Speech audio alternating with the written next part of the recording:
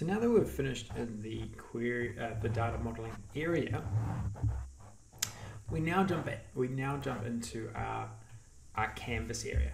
So this is where we're going to do all our developments, where we're going to build our measures. It's where we're going to create our reports, our visualizations, and so on and so forth. Let's just have a quick look at the Power BI desktop model so we know where certain things are. We've got this intuitive ribbon up the top. We've got some panes down the side here. So we've got our visualization area, so our visualization palette I like to call it. And then we've got our field section. Now the field section shows you all the different data tables you've got, and within each of those data tables you've got all the different data columns which we will then use in different visualizations or use the columns for different calculations, etc. Now I'm going to show you how you can arrange all of these and sort all of these so that it becomes, you know, an really intuitive model, a really best practice built model with all the things that you're meant to be doing in Power BI that will make your analysis really compelling, really pop. Now we've also got our value section here, and here is where you can actually create some additional filters as well. Now the paint roller here is where you'll do a lot of the editing of different visuals and different information, different pieces of information.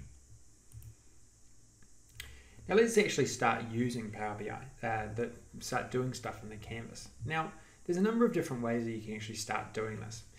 What you can do is you can actually drag things like so into the canvas. So in this case we're just dragging the quantity column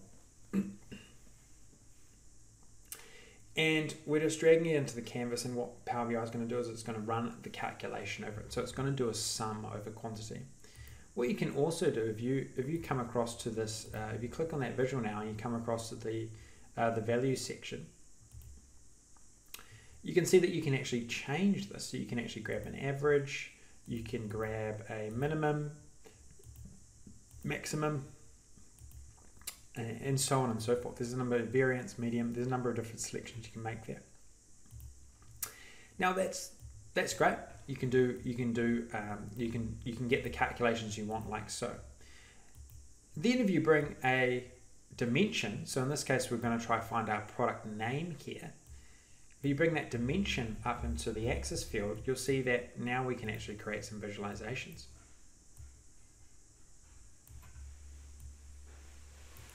And it's very easy to create other visualizations as well.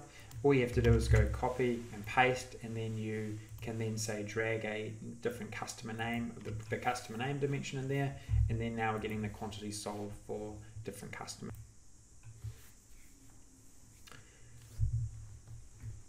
Now what I'm going to recommend here is that whilst it's great that you can create these calculations in by dragging and dropping columns into Power BI, it's amazing that you can do that and you can get started.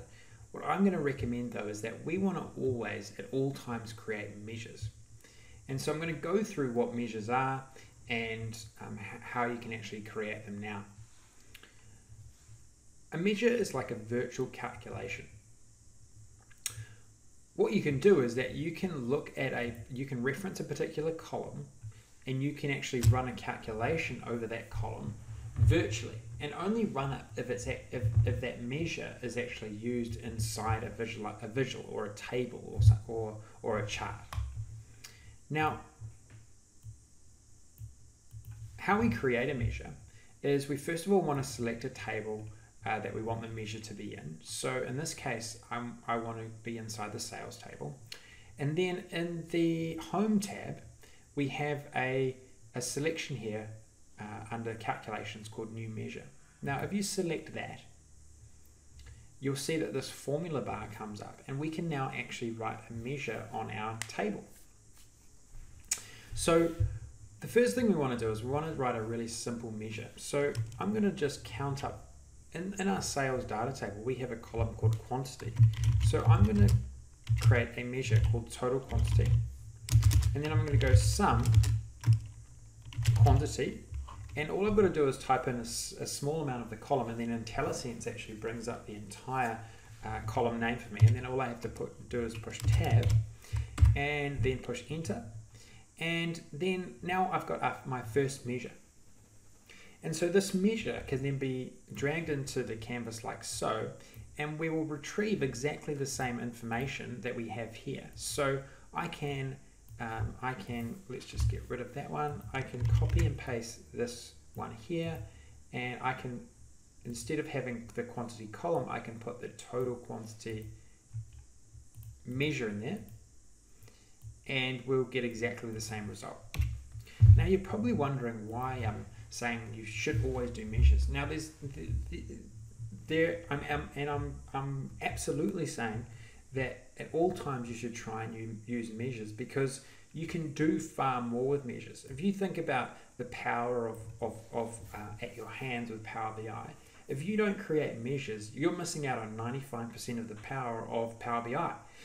Measures are created by what are called DAX formula, and DAX formula stands for data analysis expressions, and it is a formula language specifically made for incredible advanced data analysis.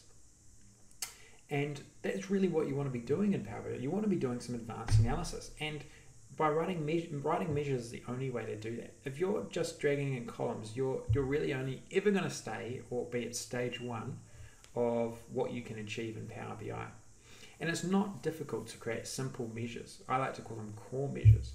You can create them, all you've got to write is or sums or averages, min, max, so on and so forth. There's a few different calculations that you have to do as well.